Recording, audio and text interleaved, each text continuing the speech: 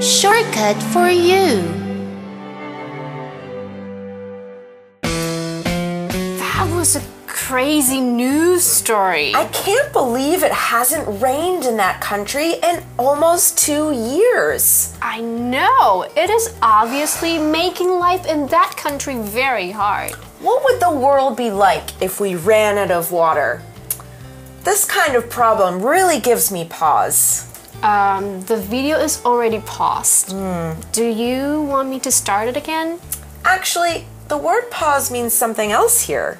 To give somebody pause means to cause someone to stop and think carefully about something.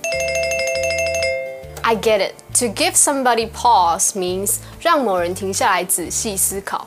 I don't want to think about a world with no water. Me neither, but we should consider it before it happens. I guess you're right. We should be prepared. Speaking of being prepared, I have an exam tomorrow morning and I haven't studied.